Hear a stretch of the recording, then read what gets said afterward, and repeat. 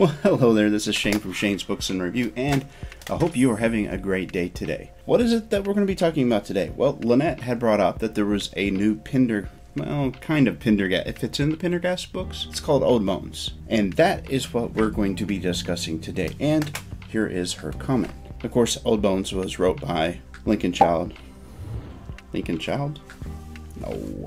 Douglas Preston and Lincoln Child. Although it's not a Pendergast book, it certainly fits into characters that have been in the Pendergast books. A friend of mine that I also told that, hey look, this is what we're going to be going over, they're like, man, I really like the introduction of this new character Corey, and I'm like, you haven't been reading the books, have you? Because Corey was introduced way back, I think in like the second trilogy, and how he couldn't remember the very young gothic cult hit Princess Corey Swanson. It gave me a good chuckle. I figured I'd share it with you guys and gals. It was enjoyable because Corey was a character that was in a few appearances from that point forward, and that's been awesome. Especially how we've kind of been surrogates. We've been able to watch her go from the unsure that just really needed an out.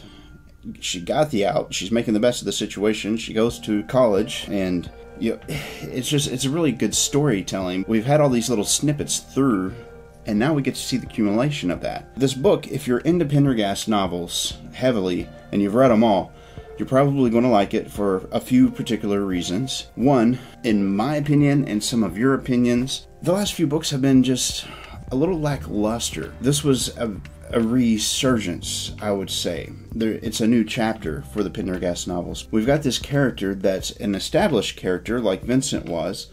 She's not been so directly related to the cases that Pendergast has been doing that she's not been A, tainted by the world, or B, overly played.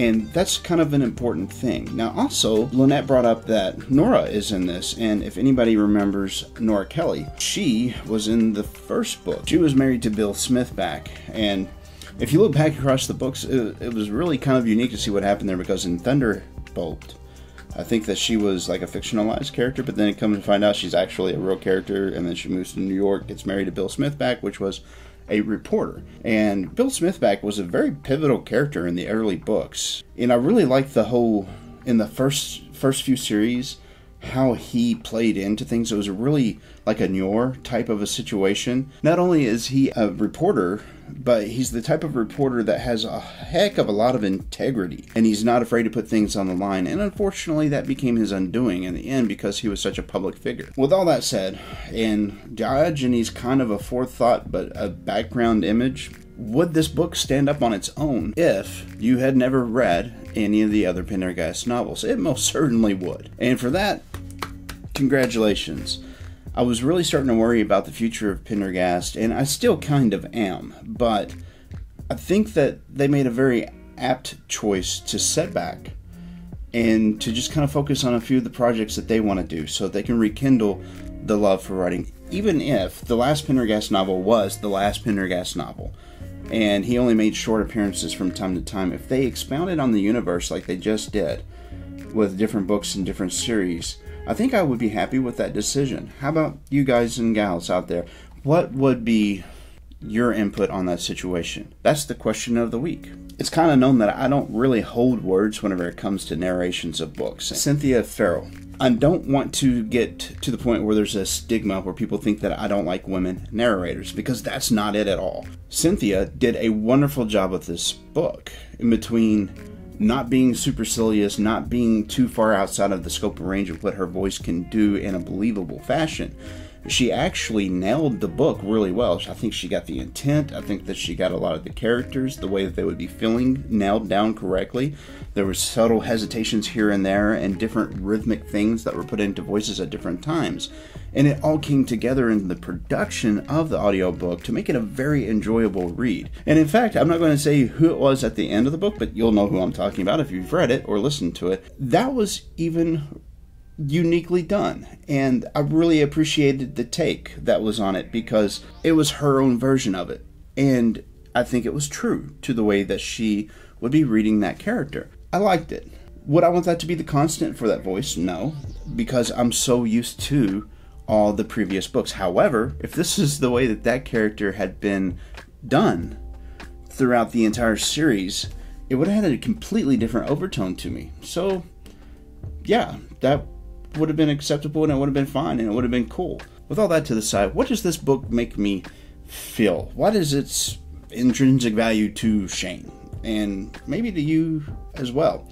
It was a book kind of hope for me.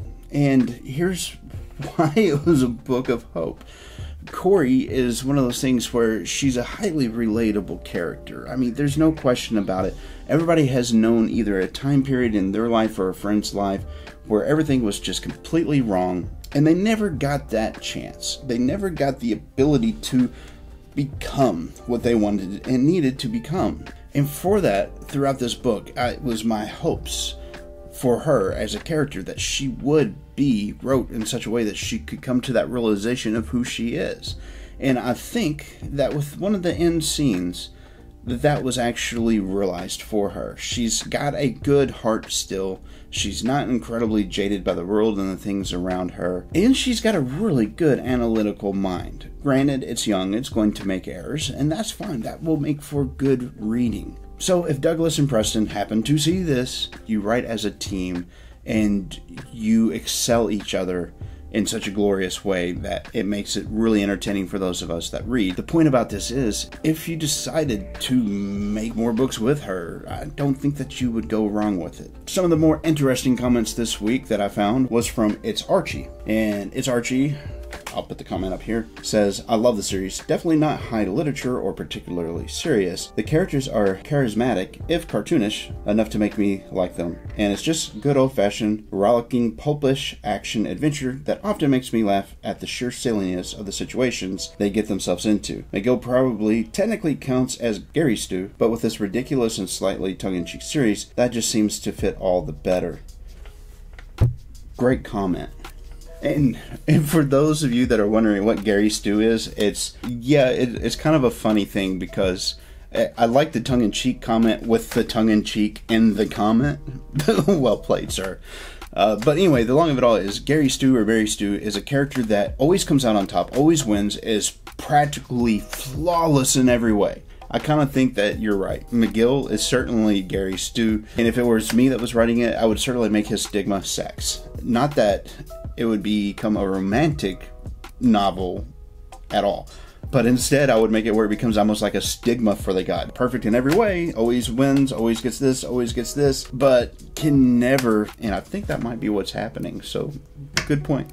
A comment on a book that we had covered last year, a little bit before now in the year, but it was Broken Angels, which was wrote by Richard K. Morgan, and there was a prequel to that, which was Altered Carbon, which was turned into a Netflix series. The comment that Tom made was, needle casting doesn't take more than a few minutes objective time, and yes, that's accurate. Not exactly sure where that fits into that video because I didn't ask a question in that video. And I did go back and I watched the 24-minute Behemoth, but I think that we're on the same page, Tom. I think that there was a lot of things in that series that really could have been expounded on. And I had read it a long time before I had done that review, and then I was going through them again, and it had been so long that it was almost like going through another set of brand new books. But there was a thing that I made in this video, a comment that I made in this video where I said I thought that I'd stopped reading it because I didn't want that universe to end. And for me, in my personality type, a lot of the times that could be a true statement, but it wasn't. Is that last book was just, for me.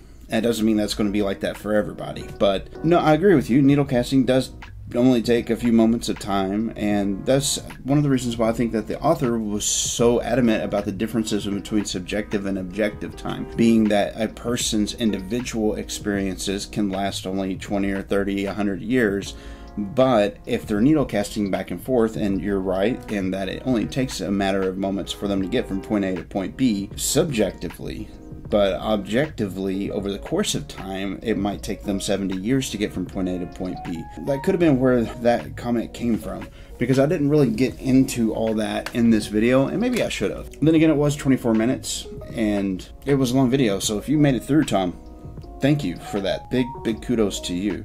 And if I'm wrong, if I've missed the point, please clarify for me. and we'll have a conversation about it. So the books that I have coming up that we're going to be talking about is Chains of Command, if I haven't already done it. The Listener, which I know I've mentioned, but I'm having a hard time getting through that book, and it's not for the reasons that you would think. It actually seems to be a good book. It's just from a different perspective, and I'm having a hard time relating to the perspective, but I respect the subject and the subject matter inside of that, which that was wrote by Robert R. McCammon.